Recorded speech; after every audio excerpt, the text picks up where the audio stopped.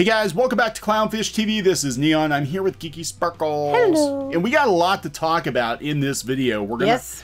And Geeky's all fired up. I am. And we're going to talk about Hollywood geek media dying, the comic book industry. I don't even know what the hell is going on. I guess shrieking as shrinking and shrinking. I can sum it up. It's bullying and BS.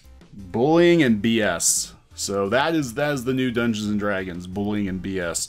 We should crowdfund that. We should make a game. Speaking of crowdfunding, we're having a micro crowdfunder. If you guys haven't checked it out yet, we just launched it yesterday. 12 days for this Clownfish TV enamel pin.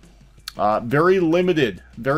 So if you don't get it now, you probably won't get it. All right, and that's enough for the shill. Yeah. I will put a link in the description, or you can go to shopclownfish.com. So let's talk about a multitude of things. Okay, multitude. So we've been kind of covering the decline of digital media and the decline of the comic book industry and kind of the decline of tabletop gaming and the decline of all these pop culture things. And, you know, I'm going to say the unified theory of everything for me is that pop culture started to go down the tubes when Hollywood got more involved in like the niche things like comic books and tabletop gaming and anime. And one of the biggest, I would say biggest offenders, or one of the things that kickstarted this whole thing off was Nerdist. Nerdist kind of centralized all these Hollywood geeks. And well, I think it was that, and you know, a shift to not be based on, you know, good characters, good story first, but like, well, it's because it's this, that, or whatever checkbox, and then, you know, story comes secondary. That had a lot to do with it as well. Well, I think it's the Hollywood influence. I think the Hollywood politics came into kind of niche nerddom when we started, you know, sites like Nerdist and Geek and Sundry and all of that, where we had the Hollywood nerds and like actual nerds are starting to see through it. We had the same sort of mentality with a lot of these gaming sites, and all of this kind of, you know, was in the last like 5 to 8 years is when, you know, it became very hip to be a geek. When it became hip to be a geek and Hollywood wanted to cash in, they're like, awesome, we're going to cash in on nerd culture, but we're going to change it. We're going to change it all. We're going to change it all. Just say they're going to change it. And again, sites like Nerdist and Geek and Sundry, in my opinion, my personal opinion, kind of led the charge for this change in pop culture. Now they're dying. They're not doing very well. Legendary, which bought Nerdist a couple of years ago, cut its staff by 30% in digital, and this includes Nerdist. Just and as Geek of and when? As of like a day ago. Oh. Yeah, so this is Legendary Entertainment. The division has not been a priority for Legendary as it focuses on more lucrative film and TV businesses. And this is very obvious. I'm going to show you some numbers here. Layoffs are happening at Legendary Digital. The Hollywood Reporter has confirmed.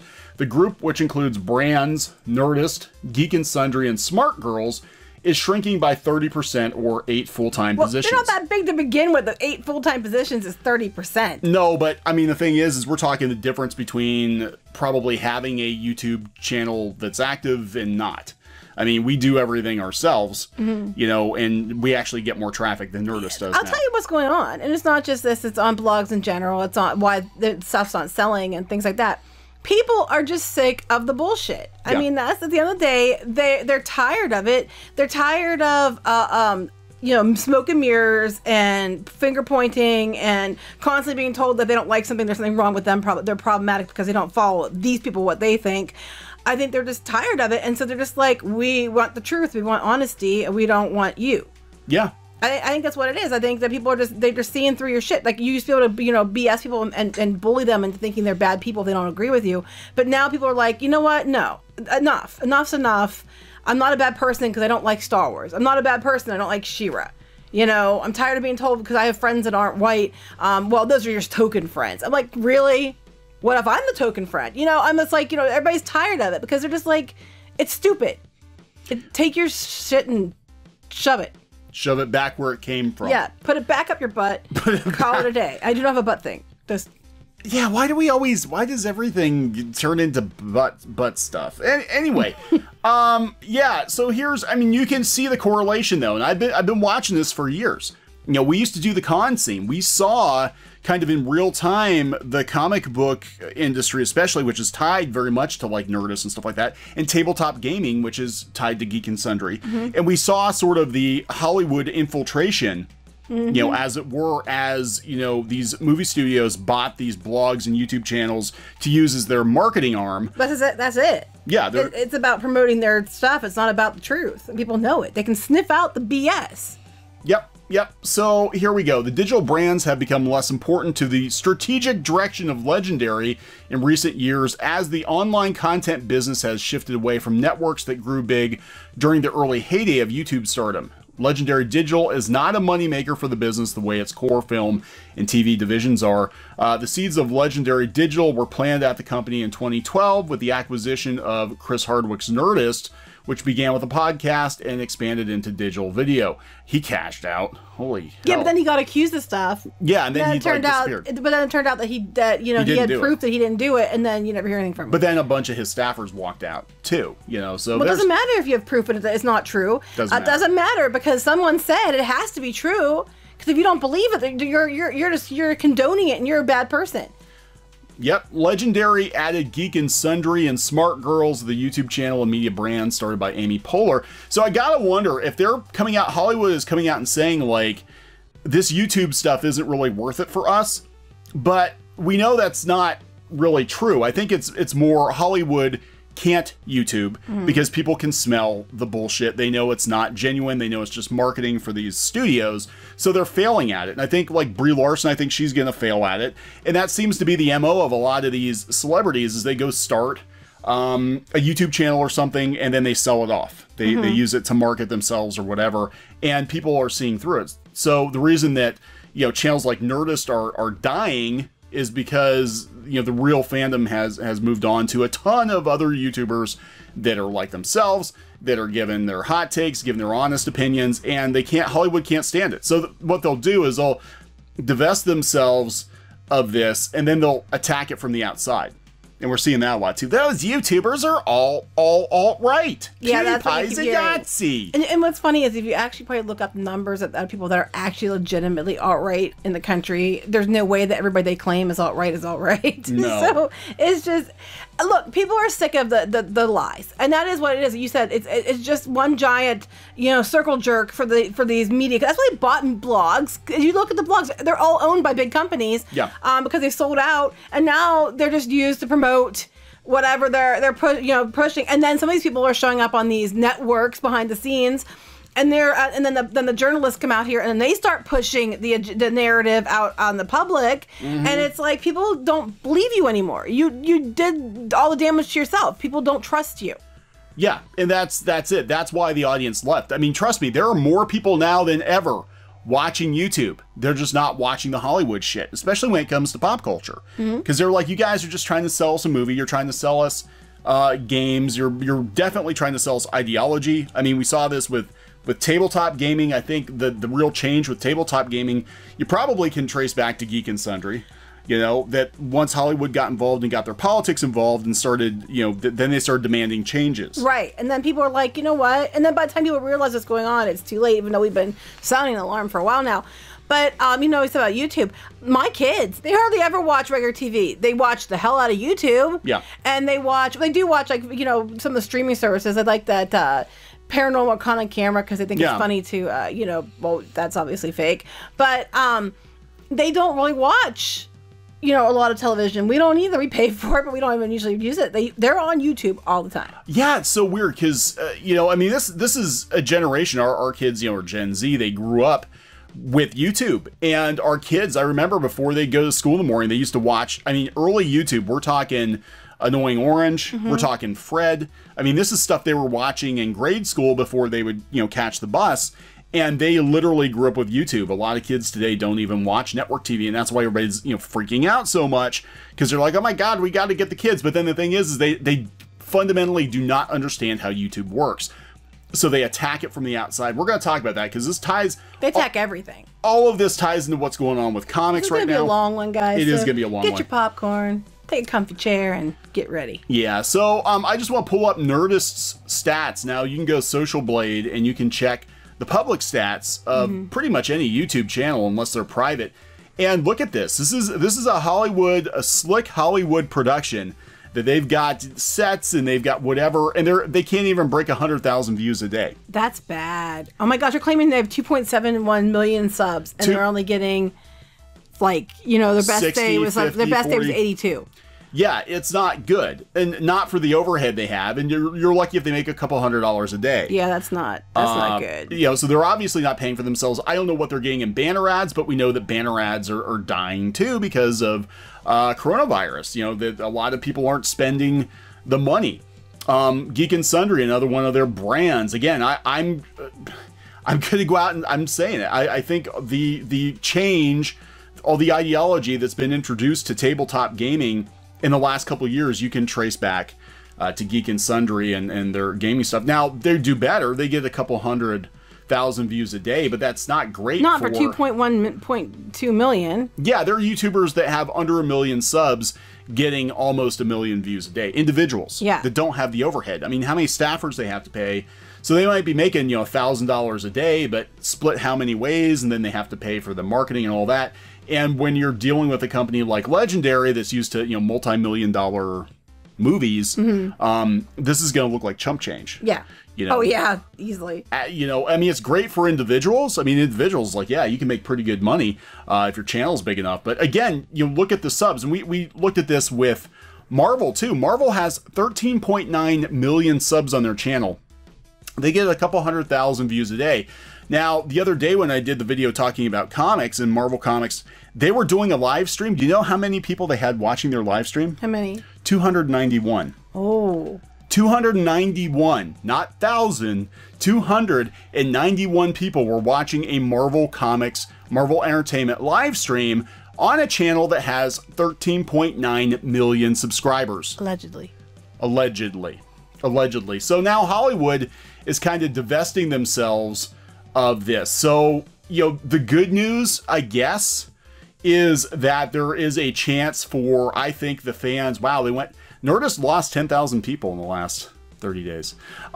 There is a chance for fandom to kind of come back and dictate the kind of content. Well, that's what needs to happen. Yeah, because it used to be that it was, you know, fan conventions, fanzines, fan blogs that kind of, you know, stoked the fire and kept things alive. And now, like you said, all these blogs, even ones that start out as fan blogs, have been purchased by Hollywood studios. Yeah, like, I mean, once upon a time, sites like the Nerdist were actually called that because they geek out, nerd out. They, you know, be about the fans. But there's such a great divide between the creators anymore and the fans because they don't want to listen. They want to push. A lot of it's just because they want to appropriate things that weren't theirs and just do it their way, which isn't, you know, very creative and not very fun.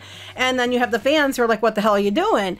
And, you know, no matter how many times you tell somebody there's something wrong with them, and you keep losing money, maybe, just, you know, just stick with me for a minute. Maybe the problem isn't them. Maybe the problem is you.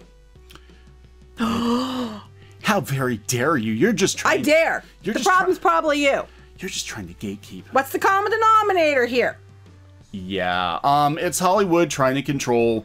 Basically, it's, where did I see it? I think it was World Class Bullshitters. I want to say it was World Class Bullshitters did a video a couple of years ago. And they talked about Bolshevik marketing, which is basically the illusion of choice. There is no choice. And so what we're seeing now, I think, and this is kind of the unified theory of everything, is a pushback by the creators and the blogs and the YouTubers and whatever that all came in during this Hollywood era of geek media, and they're getting pushed out, and they're trying to use every avenue they can use, the media, especially because every bullying tactic they can use. Every bullying tactic they can use, social media, everything that they basically have commandeered for the last 5 to 8 years, they're trying to use it now to turn on fans and to turn on creators who want to just go back to creating outside of this system. Well, let me ask you a question. If you're like walking down the street, who are you more likely to listen to and have a conversation with? The person that comes, you know, sitting there talking and you're like, you know, talking about what they're upset about and, you know, what we can do better, you know, and have a discussion about why their opinion's right or wrong. Or the person standing on the street just screaming, it's the patriarchy! It's the patriarchy! It's the patriarchy! Who do you think people are going to listen to? You know, who do you think has a chance of at least having a discussion? Not the person sticking their fingers in the ears yelling it's a patriarchy. And I'm sorry, but that's how, I mean, whether it be patriarchy or whatever term you want to use, that's how this all comes across, because there is no discussion. They don't want to hear it. Their answer is, you're all going to do what they say, or else. Or else what? Because frankly, we're not the ones who are hurting here. It's them. You know what I mean? The fans, they can go elsewhere. You need them more than they need you. Yep. You know, they're tired of your shit. They'll just go read the old stuff, watch the old stuff, buy the old stuff. They don't need your new stuff. That is true. There's so much. I mean, just looking at like Shonen Jump and, you know, Comixology Unlimited, there's so much comics content that no one person could ever read every comic ever made. Like they could stop making comics tomorrow, and there's thousands of years worth of comics that you could read and not have to buy a damn thing at all. Yeah, I mean, it'd be like if McDonald's one day suddenly stopped making, you know, Big Macs, and you know, people kept saying, "We want Big Macs back. We want the Big Macs back." No, you're going to eat veggie burgers. No, you can't have the Big Macs back. And then another restaurant down the street opens up and offers you something that's like the Big Mac. Where do you think the business is going to go? Yeah. I mean, and then they're gonna yell. It's because of isms and phobes and stuff. It's like, no, it's because they told you what they want. Isms and phobes. It's like isms and phobes. Isms and phobes. It's like you didn't listen to what they told you, and now you're getting what you asked. You're getting what you gave. You know, too bad. So a lot of these people, you know, I hate to use the term. I'm going to use the term. A lot of these fake geeks are going to get pushed out of, you know, the various. Some are geeks, but they want to be geeks on their terms. They want to be alpha geeks. They want to be the. I mean, I don't want to say geeks. fake, because there are people that legitimately do like something, but they like something as long as it's their way. Terms. Yeah, it's like fan fiction as opposed to the reality. Right, and that's, yeah, so let's talk about that. But anyway, websites in general, especially lifestyle, especially non-essential websites, are declining. The ad revenue is declining. Oh, and it's so weird. They're complaining about how the ad revenue on Refinery 29 is declining on Refinery 29, and how unfair it is, because all this person wanted to do was be a journalist, and now when they finally break in, the bottom has fallen out. Unfortunately, that happens to us all the time. We want to do something, and by the time we get there, it's too little too late. But you know what we do? We have to move on to something else. You move on. But yeah. I have to laugh, though, because we do the Disney blog as well. And what were they telling you? The rates were down like 40-some%? 40-some%, yeah. Yeah, so there's a lot of these Disney blogs, especially the ones that aren't really honest. They're more about being suck-ups and shills. That are taking quite the hit. And some of them, I'm wondering how they're even still in business when the people that run them are going on about how they have no money. It's going to be really interesting, because you can't run a theme park blog when people aren't traveling, and you know, nobody wants to see all the, well, I mean, it was interesting at first, but do you really want to see empty parks and face masks, you know, for months and months and months? And Disney's running out of money, so they're not going to be able to, you know, buy off these blogs like they were before. And then the Instagrammers can't be taking pictures of themselves all over the place. Like, here I am, arms in the air. It's me, it's me, it's me, it's me. Unless they're doing it at their house in front of their hashtag kitchen wall. I mean, I don't know what else they're going to do. Hashtag green screen. Hashtag bathroom. You know, unless they're doing stuff like that, I don't see where they're going to get a lot of hits, because nobody cares. They're trying to hashtag survive. Here's my hashtag go to Walmart. Here's my Mickey bathroom. This is where I take my hashtag Disney dumps and have my hashtag magical moments. Then you sit in the toilet or on the floor of your bathroom and takes a picture of your arms up in the air like, here I am.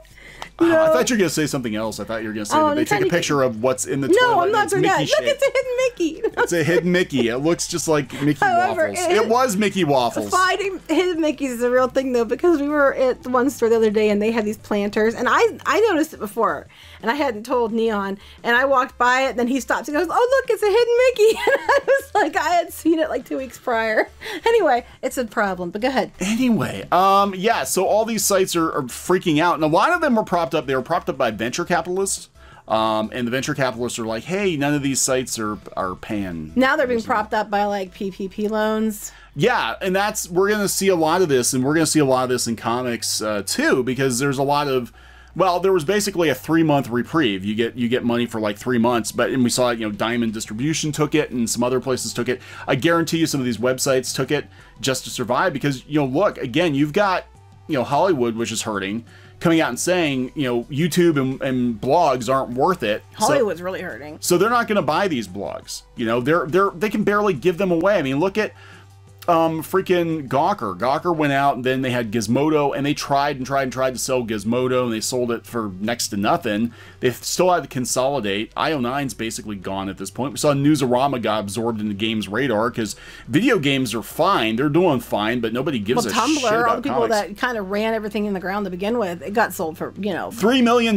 Yeah. An individual. There are houses in California that cost more than Tumblr. Yeah. So, you know, at this point, I don't think Hollywood, you have the ability to hold out much longer. You're going to have to make choices that make financial sense. You can't just let people dictate what they want because they scream the loudest. You don't have that luxury anymore. You don't have the money flowing like water, and it's going to be a long time till it returns, especially if you keep alienating all your fans. Yeah, and we're seeing, you know, pushback even, you know, at Comic-Con. Everybody was talking about how Comic-Con at home, which should have been, you know, I think 5 years ago, it would have been a slam dunk. Like, oh my God, all of our favorite celebrities on panels, and we could watch from home on YouTube. Yeah, it would have been the Nerdist crowd, the Geek and Sundry crowd. It was a huge dud. It was. For the amount of content they had, Speaking of dumps. Yeah, it was. Comic-Con at home was a huge dud. People aren't razzle-dazzled by the bullshit anymore, and so many people are getting burnt out on so many franchises that the Hollywood wokerati have run into the ground. Star Wars is dead. Doctor Who is dead. Star Trek's dead. Comics are dead. She-Ra's dead. Thundercats. Thundercats is beyond dead. What's beyond dead? I don't know. Undead. Should put it down. It should be dead. And so people just don't care. So what's going on is, you know, that crowd has moved on. They've moved on to other YouTubers. They've moved on to anime and manga, which these people are trying to infiltrate now. Yeah, they're trying to control that. We're going to talk. Okay, let's talk about the control issue now. Yeah, let's get there. So there's something up.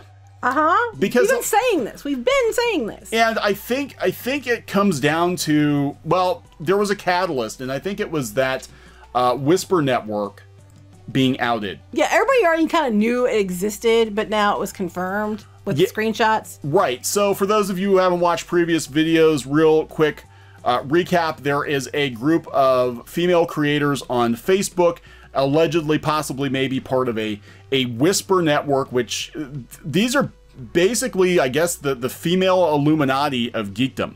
Like, you've got comic book editors in there, you've got journalists in there, you've got people tied to gaming, you've got people tied to Hollywood, and they're all basically trying to control the flow of spice. It's just an example of what we've been saying for the last couple of years. Like, you'd see it with the She-Ra, like, this one thing would come out, then all the hit pieces from the media would come out at the same time. It was a concerted, targeted effort. It's like that.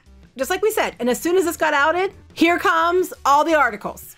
Yeah, just within the last couple weeks, there have been all kinds of articles, you know, taking pot shots at Comicsgate in particular, which is so weird because, you know, Dynamite was actually working with Comicsgate people for months. But they were working with people, and like everybody in general. Like, they were like, yeah, you know, they weren't going to pick a side.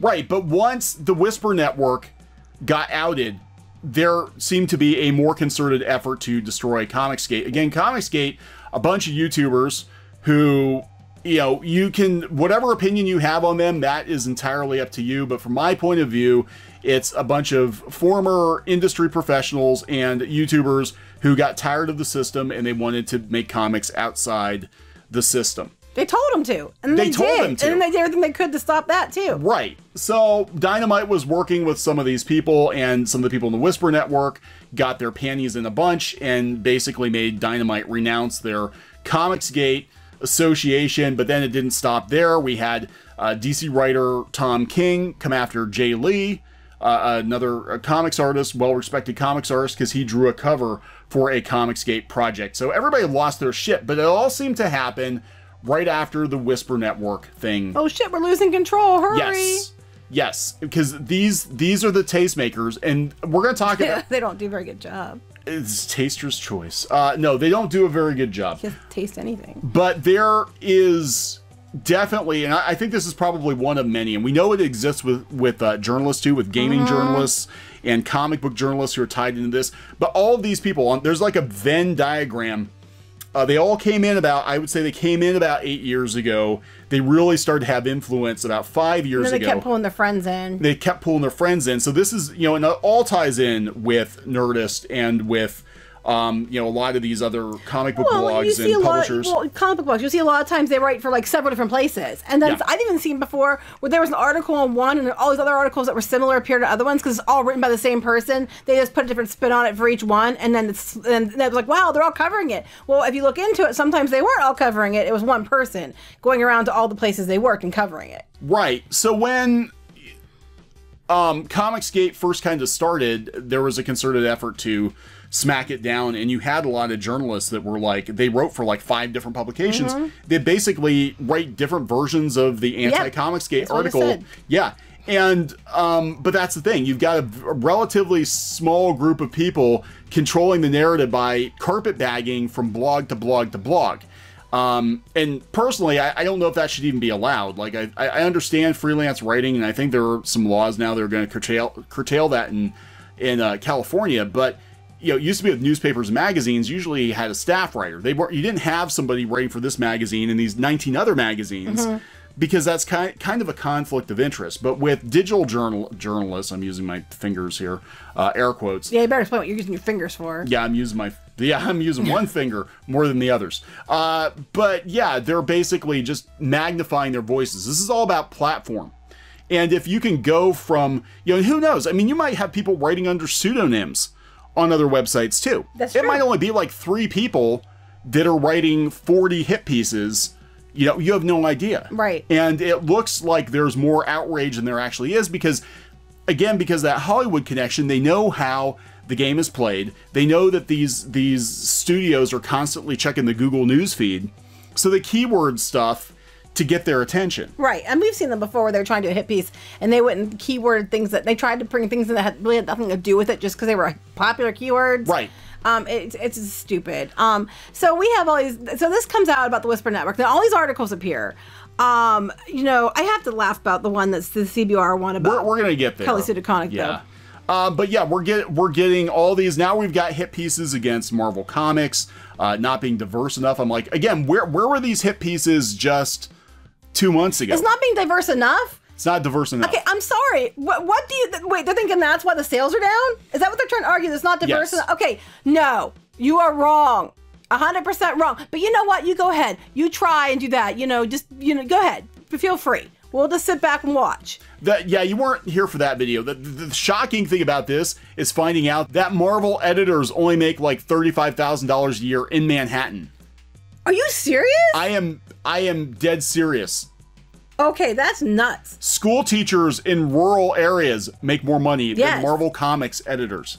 Okay, so that's one of the things you have to have like 10 roommates or, you know, have a spouse that makes money. So it's no wonder so many of these people are bitter. And you get what you pay for. And a lot of these editors, and honestly, look, I'll tell you the truth, at least, you know, in regards to Marvel, this is Disney cost cutting because Disney is not making the kind of money on Marvel Comics that they think they should be making, so they're going to pay them on the cheap. And frankly, if people are willing to work for $35,000 a year in Manhattan, that they want to work in comics that badly, I don't know what to tell you, because you could go do literally anything else. And what's funny is a lot of these people that they'll make a lot of money will try to like do crowdfunding, and it won't work for them, and then it'll work for other people that they pushed out, and they still try to say that it's not because of how they're handling things. Right. But we have, okay, so this is like, you know, in the last 5 years, they've only hired 2 black editors. Again, it seems like... Because maybe the rest of them are smart enough to work someplace else. I don't know, maybe.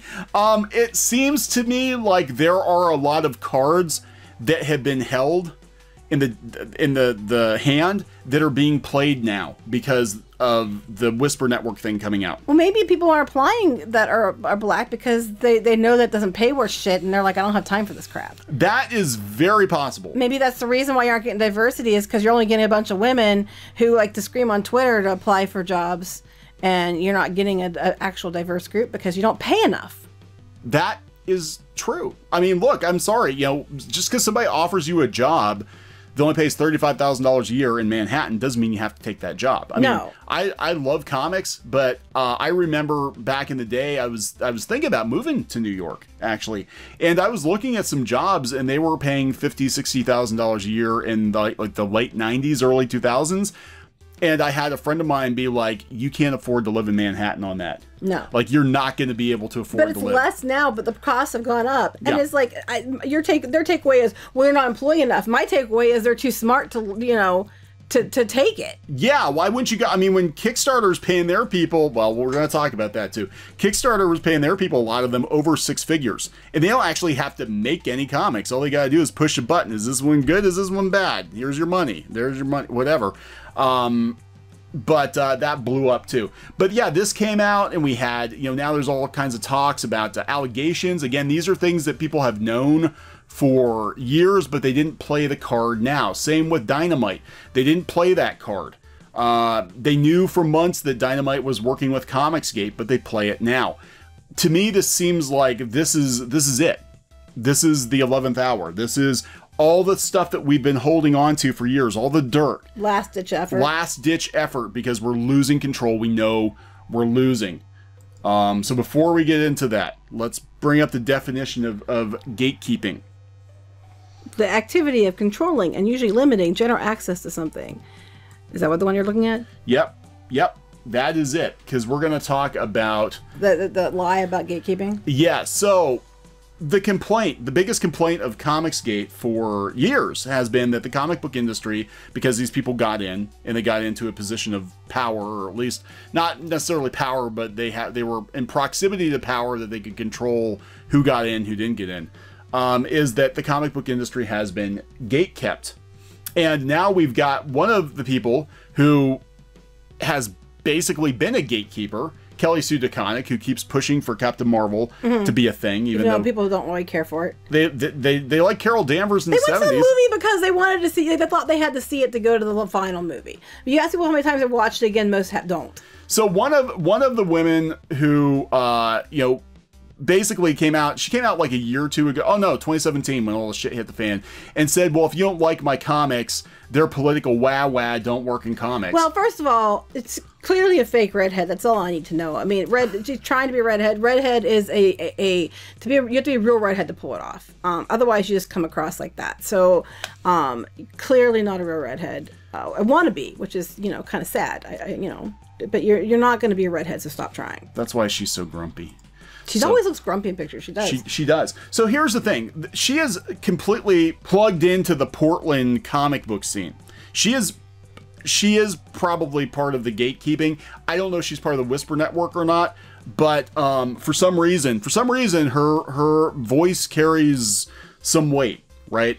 Well, here's the thing gets me in this article, okay? Which is a load of shit, by the way. She goes on about, you know, how they should use agents to get in. A couple things here.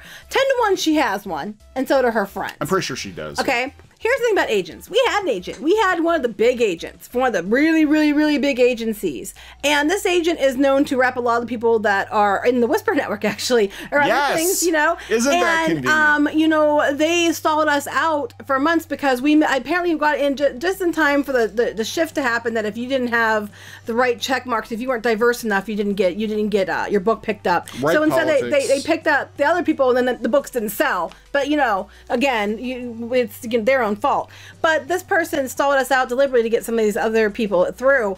And agents actually, when we went and got more on our own than we'd ever do with the agent, he actually hindered us more than helped us. That's the one who told me I wasn't feminist enough. Yeah. He told me, a woman, I wasn't a feminist. I wasn't feminist enough because my character was happy that a boy smiled at her. This is what is so infuriating about this, because we got Kelly Sue DeConnick, who's part of what a lot of people are calling the Portland Comics Mafia, saying that she hopes for a future less reliant on industry gatekeepers, as her and her ilk constantly throw shade at Comicsgate, which is trying to do just that. Right, and then she also gets in there, well, people should be agented. That is the most gate-kept system, and we'll talk about that. Yeah, it's a load of shit, guys. I'm telling you. We've been there. We've done it. So she said she hopes for a future in which aspiring creators no longer have to answer to industry gatekeepers. So do I. So stop the Whisper Network. Stop the Whisper Network. You guys are the gatekeepers. And we're going to talk about, look, before we get into it any further, might as well just rip this Band-Aid off. Kickstarter was an option for comic book creators to do an end run around Gatekeepers. And what did you do? You installed one of your own people, Camilla Zhang, you put her in there to gatekeep. To gatekeep the projects. The reason crowdfunding did well was because they didn't need your approval. So you didn't like that. Because what was going on was, no one wanted your shit, no matter where you put it. So when other people were buying other stuff, you wrongly thought, well, if we get rid of them, they'll have to spend money on our stuff. But again, just because you kick them out doesn't mean people are going to buy your junk. They'll just go someplace else. They'll just go down the street to the other Big Mac. You know, they're not going to buy your shit just because you block other people. So there was a system that worked, and I remember we talked about multiple times when Kickstarter first happened, when webcomics first happened, the mainstream comics media threw shade at those people. Big time. And called it e-bagging and everything else. E-bagging, everything they could do. They were very dismissive and derisive. And if you were a real creator, you'd have a deal. That was the attitude. Yeah, pretty much. Oh no, literally. I know, literally. There was actually a blog post on First Second Books where they were very, very salty that some people were going to Kickstarter because they were basically like, well, wouldn't you rather be at the real publisher doing real comics? First Second, real publisher. Yeah, why didn't you come to us first? When their books actually sell, get back to me. Yeah, so so there was a system set up, and the comic book industry, this collective, this almost hive mind, the Portland Comics Mafia, put one of their own people in there to gatekeep. And what happened was everybody ran away from Kickstarter. They took a 40 or 35% hit to their bottom line. They had to lay off 40% of their staff. Including that person. Including Camilla Zhang. She left, but they never tell you whether they got their butts They kicked bought out. her out. They bought her out. She got her ass fired because she cost them money. Well, you think. No, that's what happened. They actually said that she got fired? She was part of the layoffs, yes. They downsized and she was part of the layoffs. I think it's because of the union. She was one of the ones pushing for the union, and the union also cost them a bunch of money because, again, you've got Marvel editors making $35,000 a year in Manhattan. You got people working for Kickstarter in Brooklyn or whatever, or San Francisco making $100 and some thousand a year just to push buttons. Yeah. They're not even really making anything. They're working a lot less than the people working for Marvel. Patreon was another system. Patreon was another system, and they decided they were going to gatekeep that too. Now, we did a video the other day on Patreon. We actually didn't post it because we weren't sure if we had all the legalese right, but the long and short of it is Patreon is probably going to be sued into oblivion for being biased. Yeah, well, at least they had a bunch of claims, and they're trying to countersue, and it's like, who knows it's a lot of stupidity. It's a lot of stupid. But Patreon, again, they've been accused of being biased, of being gatekeepers. They raised prices on their fees. They've their safety and whatever trust and safety board went after people, and then when you asked them for like a clear-cut guideline, they wouldn't give you one. It was a case-by-case basis till you repented. Yeah. I mean, no one wants to deal. Why do you want to deal with the headache that if I accidentally say something someplace else that isn't even on their platform, I'm gonna lose my Patreon? It's not worth the shit. It's just not worth it. So there were absolutely systems set up to do end runs around the comic book gatekeepers, and people like Kelly Sue DeConnick, people like the Whisper Network made sure that it was impossible for people to do that. So she was interviewed for the Hollywood Reporter, talked about various allegations of abuse and misconduct. But there's abuse and misconduct through these networks as well. Yep. Oh God, this is. I know, I love this. I thought you'd like that. So she talked about the abuse misconduct. Again, a lot of this was known for a while. They just waited until now to play the card. But there's abuse and misconduct on from women too. Yes, you don't hear about Hope Nicholson and Bedside Press very often. Well, you do hear, but do you know? We're like the only ones who talked about it. DeConnick touched upon how networks of gatekeepers, like editors and established freelance talent, are often those who recruit new creators for publishers rather than those creators being optioned for jobs through agents. Basically, they hire their friends. Yes, which, yeah. And they're basically complaining because they said they all hired their friends, but at the same time, they are all hiring their friends. That's why you see such a decline and all these people showing up out of nowhere. And if you try to come in from the side, you try to do an end run around these people, they will find a way to destroy or dismiss you. Or try to do their best to try to badmouth you or whatever. Yeah, we've been down this sad road. people doing sad things. At the end of the day, they're just a bunch of sad sacks doing sad things. So she's upset that they're not being optioned for jobs through agents. Agents, that whole system is the most gate-kept system. Like the whole, and that's a whole nother video, but talking about literary agents and traditional publishers and like the New York Times bestseller list and all of this, that is the most locked down gate-kept system ever. It sounds to me like she didn't get the gig she wanted through her agent, so now she's gonna whine about it. We should have agents. Well, it's funny too because we actually talked to a couple of the top agents that deal with, you know, the graphic novels and stuff. Yeah. Back before we got with one agent, and the one person, I'm not gonna say who it was, but their MO was to sit down and have a discussion with you, where they basically, you know, try to slam on you and tell you, you know, talk down to you and tell you, you know, like, I don't know, how would you describe it? Like, you know, know your place. Know your place. But the whole reason is so that they can control you easier. Well, you can imagine how well that went over. You know, it was actually talked to Kneon, not me. But, you know, it did not go over. So we obviously didn't get picked by that person because we weren't going to be easily controlled. Yeah, which is so weird because my understanding from other people I talk to is if you get to talk with this person is very influential in the, you know, the publishing scene with like, you know, the publisher like First, Second, Scholastic, etc. like that. If you get to talk to that person 99.9% of the time, that person picks you up. Wouldn't pick us up because we did ask a lot of questions. We did push back. And then we went with the other person because the other person offered to pick us up. And then she was mad about that. And then that other person stalled us out to get their other people in. And one of the people on the Whisper Network was using you to get to our agent to get deals for other people. That is true. Some of the people on that Whisper Network I know were picking my brain to try to get a hold of our agent at the time. And then the funny thing about that was we parted ways with that agent because that agent was furious that we pitched something to Disney and didn't involve him. Because but it wouldn't. It wasn't a book. It wasn't a book, and he would have just made it way more complicated. And he wasn't doing anything for us anyway, so we're like... And we didn't sign anything that wouldn't that said we had to let him do that. No, books, yeah, they had first look, but TV series, they had no... We were allowed to do whatever we wanted. And he was very, very angry because he couldn't gatekeep. And we did get 2 options, actually. Options. Nothing got greenlit, but we got options. We did it ourselves. So that was our experience with... Agents are a waste of time. For the most part. If you find a good one that actually knows their place and they know they work for you, I think that they can probably be invaluable because they can be out there looking for work while you're doing work. And they're not trying to be a femimale? Yeah. Like a feminist man. A femimale. Feminist man. Trying to tell the woman that she's not feminist enough. Yeah, but most of them, they're on a power trip. They want to be the gatekeepers. They want to control what gets published and whatever. And the thing is all these people are completely unnecessary now, and that's why they're all freaking out.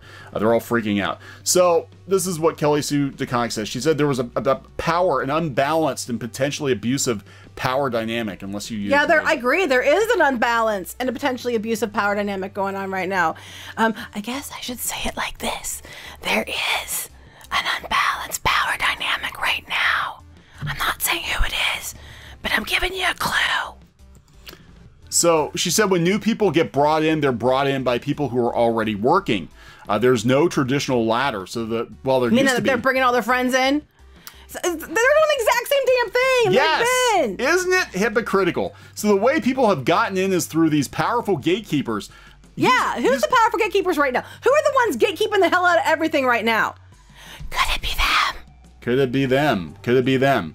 A lot of these powerful gatekeepers are super lovely, but there ought to be another way.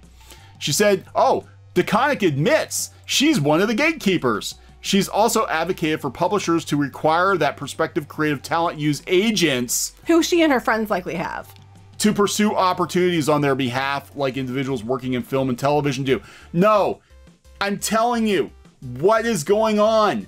The agent system is the most gate-kept thing ever. And it sounds to me like she got her panties in a bunch. She didn't get something. Somebody else knew somebody and got it. Or it just sounds, well, yeah, and they didn't have an agent. She did or something. But, you know, like I said, I do agree with this. Always hire lawyers. Yes. Yes. That I 100% agree with. Yes. We always have our contracts checked by lawyers. Always. If something like that were available, it would decrease. You just hire a lawyer.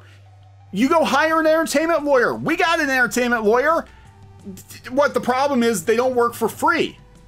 You got to pay them. So maybe there is a power imbalance there, because you actually got, if you're making $35,000 a year working at Marvel, living in Manhattan, you can't afford a lawyer that costs hundreds of dollars an hour. I'm sorry. That's, you know, I don't know what to tell you. You get what you pay for. I'm just like, this whole article was nothing but double talk, double speak the whole way through. Absolutely it just amused me. I'm surprised there aren't more comments. I actually had one, but I didn't post it. But it's like the agents thing is, agents. Okay, this really infuriates me, because there are literally only 4 or 5 agents in mainstream publishing, as far as I'm aware of. It might have changed, but I think I'm right, that actually take on comic book clients. Well, I think a lot of them want to jump to other things like television and movies, and that's what the whole thing's about. Yes. So, you know, there are some TV agencies or whatever. CAA, though, is one of the biggest agencies out there. They're the ones working with Webtoon. They just laid off like 300 people. Hollywood's not doing great either. This sounds to me like, I mean, what she's basically saying is, I want to advocate for a future without gatekeepers by using my agent, which is a gatekeeper, to get me jobs. I'm a gatekeeper. You know, Mr.'s a gatekeeper. Yeah, so I'm going to get the job over you because I got my agent, and there's only a handful of people that do. I want to take a moment to advocate for redhead lives matter. Redheads, save the redheads. The real redheads, not the ones like her who dye their hair red. Yeah, so, anyway. Well, sorry. To get back to the point. The point is, all of this stuff has started in the last week or two. I think it's in reaction to the Whisper Network being exposed, and now they're playing a bunch of cards here because it's just in general this whole it ramped up after it got. Yeah, Hollywood geek culture is going to implode. And all the blogs keep getting bought up. They keep laying people off. And there's not that many gigs. If you do get one, they're getting paid like a few dollars for a story. Yeah. So it's like there's no money in it. So what's the loss? What's the loss here? Ha, we win. So you have an industry where there's no money. You get paid $35,000, and that's the editor job in Manhattan, or you get $5 an article to be on these big blogs. And then the industry is burning down around you, and everybody else went somewhere else and took the audience with them and made money there. You can have it. Congratulations. You're the winner. Yeah, you can have it. Good job. You know, but I want to hold her to that. So if people do an end run around the mainstream comic book industry, they can't say anything. You can't say anything. If you do it without an agent, you do it on your own. You go outside the system. You can't bitch about when somebody goes and makes $1 million. Yeah, and you know what? And just because you try to block them doesn't mean that they're going to spend the money on you. Yeah, they'll just go someplace else. They'll go someplace that has what they want. If you're not giving them what they want, and you're blocking the people that give them what they want, they'll just go someplace else outside of your control to get what they want. So you're still not going to win. You're just wasting time and resources. So, you know, how about you just worry about doing good stories with good characters and worrying about just doing your best job you can do instead of, you know, who you can get in, all your friends you can get in, and what agendas you can push and who you can control. Because at the end of the day, you're king of the crap.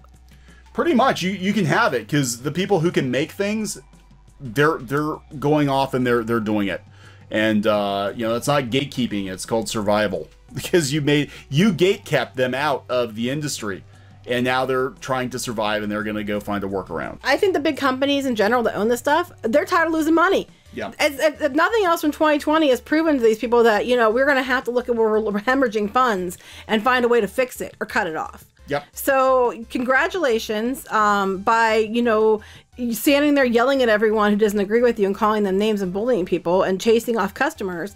You have done nothing but probably made yourself obsolete. So congratulations. Congratulations. Way to think ahead there.